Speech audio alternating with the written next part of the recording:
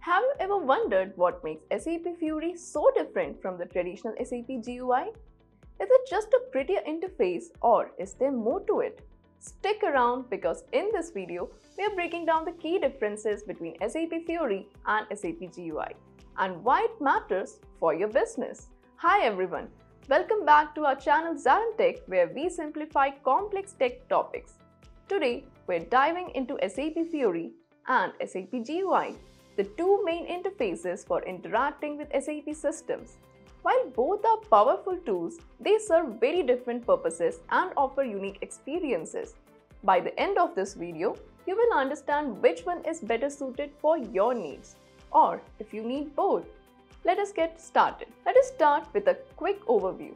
SAP GUI or Graphical User Interface has been around for decades. It is a traditional interface used by all power users to access all SAP functionalities. Think of it as the workhorse of SAP systems, functional but not exactly user-friendly. SAP Fiori, on the other hand, is the modern, mobile-friendly interface introduced in 2013. It is designed to provide a consumer-grade user experience with intuitive navigation and role-based apps. While both interfaces let you interact with SAP systems, their design philosophies couldn't be more different. Now, let us break down the key differences between these two interfaces. When it comes to user experience, SAP GUI has a text-heavy menu-driven interface that can feel overwhelming for new users.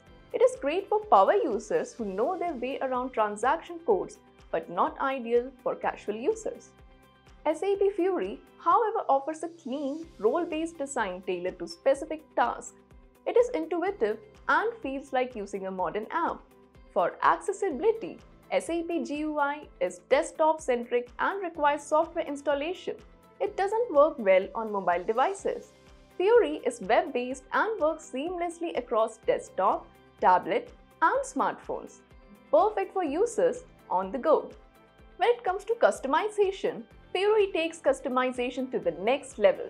You can personalize your launchpad, workflows, and even create custom apps. GUI offers limited customization. It is functional but rigid. Performance-wise, Fiori leverages modern web technologies for faster response times and smoother navigation. GUI can feel slower, especially when dealing with large datasets or complex transactions. For training, GUI has a steep learning curve due to its complexity. Fiori's intuitive design reduces training time significantly. It is easier to pick up even for new users. So, where does each interface shine? SAP GUI is still preferred by technical users like consultants or developers who need access to all transactions and functionalities. For example, configuring system settings or running complex reports is easier here.